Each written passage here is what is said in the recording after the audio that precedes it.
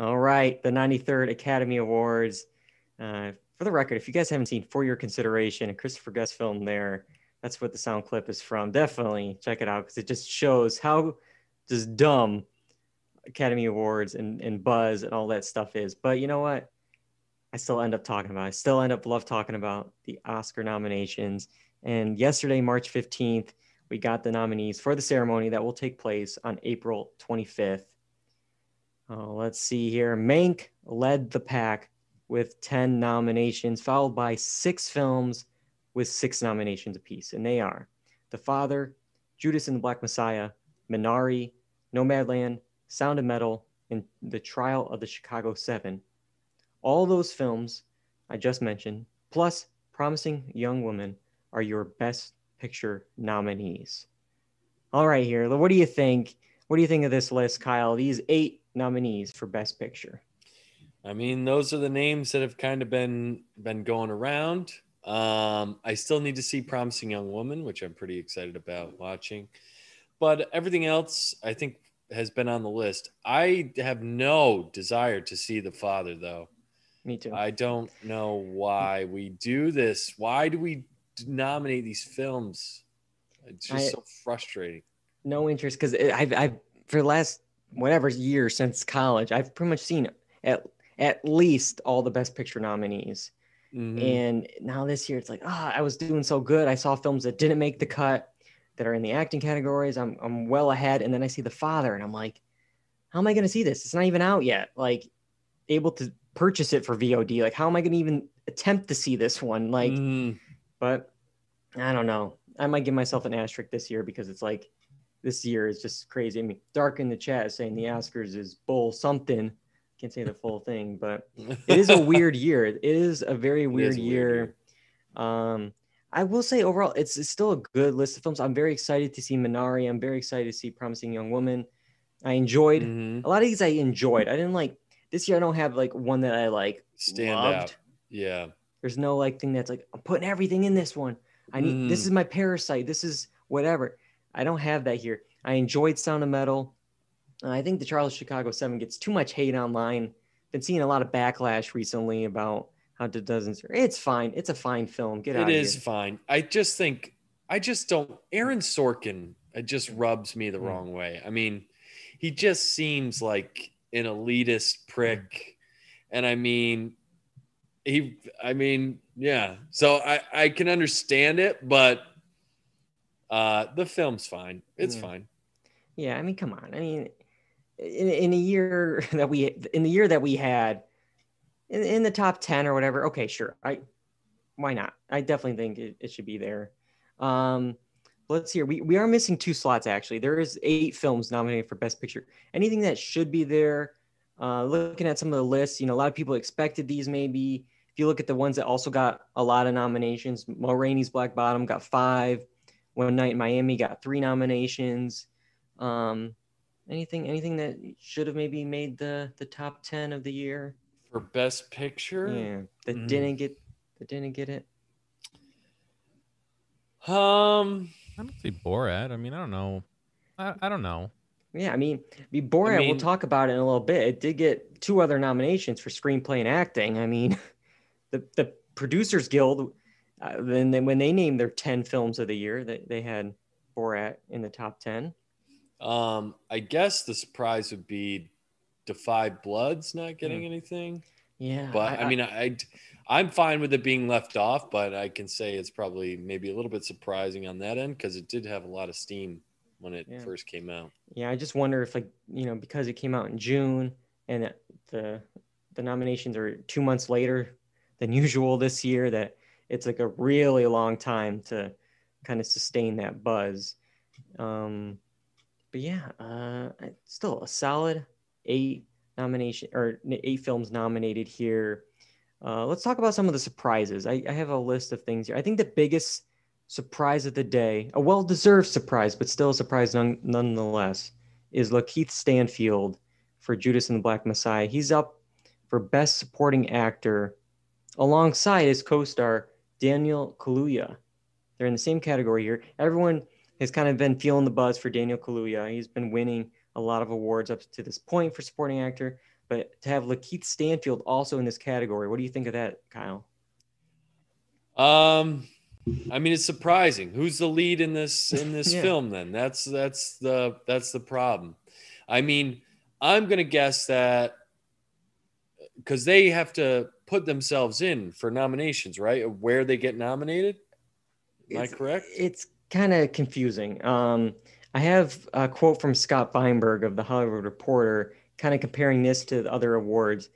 He says, unlike the SAG Awards, Screen Actors Guild, where a studio's category preference is automatically accepted, or the Golden Globes, where a studio's category preference is either approved or overturned before nomination voting, members of the Academy's acting branch decide for themselves which category a performer belongs in. So in a lot of the other awards, like SAG and Golden Globes, the studio says, we're campaigning this person for Best Actor, Supporting Actor. We make the decisions of where things are. But I guess with the Academy and their acting branch, they decide for themselves. So it's quite possible that Lakeith Stanfield got some votes in Best Actor. He might have also gotten some votes in Best Supporting Actor. Obviously, he did to get a nomination there, but he just had more in that category. Same with Daniel Kaluuya. He could have gotten some votes for Best Actor. Who knows? But he got the most in Supporting Actor. And at the end of the day, you can only have one. He mentions in the article in 1944, one actor was actually nominated in both categories. And they're like, oh, we got to make a rule here. Just because you get votes in both categories, you can only get one nomination total. Yeah. But I'm just wondering if like there's something to be said. I mean, we have to think that Chadwick Boseman, just the situation at hand, would be the front runner for this win. he would be in Best Actor. Yes. So I'm saying Lakeith Stanfield, maybe it's more beneficial for that film to have the two in that category. Yeah. So that maybe the thinking is that one of them will win, because I think they both gave powerful performances. And based on what I've seen of the other nominees, I would say they both have the best shot of winning. Yeah. Right. Yeah. It's just a shame that I feel like Lakeith should be in Best Actor because he was the lead, and get represented that way. And that if Daniel Kaluuya wins, that it doesn't come at the expense of his supporting actor. You always worry. We always talk about it. Who knows if it's true? But the vote split, you got two people from the same film in the same category. Is that going to split any votes now for Daniel Kaluuya, who was the front runner in this category? I mean, it really could. I mean, to me, it really could, because they both gave really, really good. It's tougher competition now. Yeah. And the joke online is like, well, then who's the lead? If both Judas and the Black Messiah, the two title characters, are supporting, then who was the lead of the film? Like Jesse Plemons? Like, who was the person? Because, and I will agree with you, Kyle. Lakeith Stanfield is the lead of the film. We follow his character. He's the focus of the story. Daniel Kaluuya at points is not in the film. He's off doing something else. He's not there. So I think the story is definitely Lakeith's story. We see it from beginning, middle, and end. So he's the lead actor. But hey, it's great that he's nominated. Definitely great that he's nominated. Deserves the nomination. And I am also happy to see in this category Paul Raci for Sound of Metal. I thought that was a quieter performance, but a great performance. And so I'm glad to see him in supporting actor. I wasn't sure if he was going to make it in the top 5. Which one was he in the Sound of Metal? He was like kind of Riz Ahmed's mentor there at the home. Oh, okay. That is cool that he was nominated. That's good. Let's see other surprises. I think another surprise for a lot of people was in the directing category. Another Round, the director of that film, Thomas Vinterberg, made it into the top 5. I don't think many people had him on the list because it's unique for a director of an international film to be featured in this category. I mean, it's possible. Last year, Bong Joon-ho was in this category, but one of 5. I don't know if we're hearing much about this film, right? Yeah, I don't know too much about it. I know it's nominated in the international film category. Mads Mikkelsen is the star. I love Mads Mikkelsen. But again, yeah, I just don't think people were expecting that. I think many people thought it was the names we've been hearing. Aaron Sorkin, he's been all over. Yeah. Regina King, even, for Yep. One Night in Miami. Hmm. So I think a lot of people were caught off guard by Vinterberg. And it's the same thing from the Globes, where it's like, oh, we're all excited that finally multiple women are nominated in this category, which is great, but also really sad that like you have to Yeah. guess what, guys, in 93 years we finally have 2 women nominated. It's like, okay, like Yeah. 9 years later, like Yeah. gotta catch up. We got some catch up to do here, but Mhm. guess how many have won? I think one. I'm pretty sure it's one. So like, Yeah. yeah. So Was that Catherine Hardwick? Was that her name? or Bigelow, I think. Catherine Bigelow. That's what I meant. Yeah. Oh, Sure. geez. I just did a faux pas. I got her Yeah. name wrong. Oh, my gosh. The only It's woman okay. director to win. It's okay. I believe. I mean, there might have been one more. I don't know that stat off the top of my head, but all right. Let's look at snubs. I guess also in the directing category, we mentioned it earlier. The Five Bloods with Spike Lee. Nothing for the Five Bloods at all, including a lot of people were thinking Delroy Lindo. Mm-hmm. Whether Yeah. I don't know if he was submitting himself in best actor, if he had a better shot in supporting actor because of Chadwick Boseman kind of being the front runner. I don't know what it was, but a lot of people were talking about this performance. A lot of people had this number one on their snub list, and I definitely agree. I think he was the best part of the Five Bloods. I think the whole like ensemble, especially with him, was the part I liked the most. But Yeah. Yeah. I agree. I think everyone thought that he was going to get a nomination, and because he was the best part of that movie. I think just with that kind of those final scenes there would be enough to kind of put him in this category, this echelon. But I don't know. Oscars are weird. They're weird. No Mank for original screenplay, despite multiple nominations, 10 nominations, leading the pack. Didn't get screenplay though, and I feel like that makes it tough for me to believe it's going to win. And we've talked about it. Is this going to be Netflix's Irishman this year? Lots of nominations, not many wins, and Yeah, definitely. I think It's there's not gonna something win. there. It's a film about a screenwriter, and it's structured very similarly to Citizen Kane. If you can't win over screenwriters, what's happening here? Like it seems weird. And I love my math, and this year it's going to be really hard to predict. But at Ben's Oscar Math on Twitter, he breaks down everything. He has charts and numbers and stats, but he has had this stat that was pretty damning, I think, for Mank is 95% of Best Picture winners have a director's nom. 95% have screenplay nom, and 83% have film editing nom. Those are high statistics there. You need those three, to have a win, Best Picture. There's 2 films that have it there, have all 3. Nomadland and Promising Young Woman. Yeah. So are those our front runners? Could be. I think Nomadland is very, very high atop the list of possible winners for Best Picture here.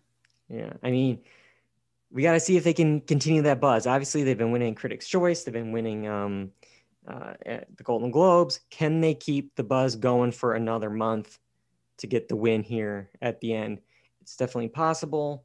This whole year, I think, is just going to be weird with obviously the timelines are screwed up, but like a lot of these films are more accessible. And now I'm sure we'll get people, because the ratings are going to be down this year. They just are. Mm-hmm. They are down for everything. And people complain about the movies, but it's like, sure, maybe the movies are smaller. They're not the bigger films, maybe. But there's no excuse for people not to be familiar with these films because most of them are readily available right now on Netflix and Hulu and Amazon. Mm-hmm. If you have any of those streaming services, you can watch the majority of these films. Yeah. For free. I mean, except for your subscription. So, yeah. So there's no excuse to not do your homework this year. You can see Nomadland right now. It's on Hulu. check it out. But no, man, Dark throwing shade in the chat. What do you say? Maybe if they were actually interesting, we would watch them. I was just gonna say that. I was just gonna say there's a reason that people don't tend to watch Oscar movies, and the reason why they wanted to add the audience favorite is because going back to, you know, Christopher Nolan and wanting the edits the right way and all this stuff. It's just like, dude, this movie, I'm gonna sit through 3 hours and you're gonna tell me that, you know, someone takes a poop and then that's the movie. It's like, all right, cool. What movie is that? Because don't spoil Nomadland, Tenet, please. I was gonna say, it's 2 hours. Justice League, Snyder Cut's 4 hours. Avengers Endgame, probably the winner of the Best Picture thing, is 3 hours long. Like, you know, okay, as I heard, should Nomadland star Thor and Iron Man next time? Like, I don't know. I think they are technically nomads, don't they? Travel across planets. Yeah, sure, but yeah, okay. I was hoping to get a little bit more of the fun nominees in like the screenplay categories. We did get a little bit. I'll mention it in a second here, but normally here is where you get like the fun ones, like the outliers, the ones that, like, I feel like Palm Springs could have got a nomination here in like original screenplay. Yeah, I feel like it could have, but it didn't. I mean, Borat got nominated. Borat, the original, was nominated for adapted screenplay. It's nominated here again. I think it's one of the ones with the longest title. So if the film wins or if Maria Bakalova wins, they have to write that entire like title on the engraving thing. It's like a rule that they have to do. And you got that, and then you have like, I think one of the most like credited writers on a film for Borat to be nominated for one film. Yeah, it's interesting. I mean, it's mostly an improv movie, but there is a story there. There is a through line, and I'm sure there's a writer's room pitching jokes and stuff like that. But yeah, I was excited to see Borat and Maria Bakalova for supporting actress. I was excited to see The Sound of Metal, Love. Is there anything you were excited to see, Kyle? Any surprises, snubs, anything like that? I think we've mentioned all the ones that I had in mind, but I do like The Sound of Metal. I really like it. I think it's worth a look. I think it's one of those movies where I think it appeals even to like just a general audience. I think you become familiar with this world. You get put in with this world. I think it's a really well done film. So I highly recommend Sound of Metal if you have not seen it. Also, I'm a big Amanda Seyfried fan, so I'm glad that she got a nomination. I mean, I have no idea how her performance is, but I just like her, so I'm glad that she got some love. Because she deserves to be in this kind of echelon of actresses, I feel like. So we had Rojo 36, our friend Nick Rojas in here. I feel like I've been putting off homework for months, and now the due date has been put in front of me. I have no strong thoughts on anything this year. Happy for our guy Stephen Young, though. So it's like, okay, yeah, Stephen Young for Minari's in here. He's the first Asian American Best Actor nominee in the 93 years of the Oscars. So that's great. Yeah. Love Steven, from the Walking Dead days to I Think You Should Leave. He's all over. He's all over the place. But let's quickly bring up here one last thing. Z Milan on Instagram brought up, will Glenn Close's performance in Hillbilly LG be the best and the worst of the year?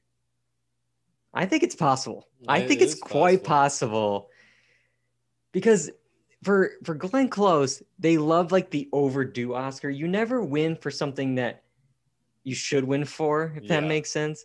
It's always like, oh, we screwed up 10 years ago. You should have won then, but we'll give it to you now for whatever bad movie, you know? Yeah. And she's 0 for 7 right now. This is her 8th nomination. So she could be 0 for 8 at the end of this. We'll wait and see. But a lot of people were saying, oh, she was going to win the year of the wife, and then Olivia Colman won instead. She's up against Olivia Colman again. She is, for kind of like the opposite here. She's now in The Father, a smaller film. Could it, and that's like so who knows? Let's see. Glenn Close was up for a Golden Globe. Critics' Choice. She's also up for SAG. But the Golden Globe winner is not here. And the Critics' Choice Award winner was Maria Bakalova. So it's going to be interesting. Are they going to go, with the legend of Glenn Close? Are they going to come in with the rookie, Maria Bakalova? Or are they going to go completely outside of it all and do something down the middle? I don't know. We'll see. But I think this one's kind of going to be a hard one to pick. Yeah, this is I the think one it really could go. This is the one that'll cost us the good, bad, and watchable bet, I think. Probably. All right, here. Well, that is it for the Oscars. We will definitely talk about predictions later on.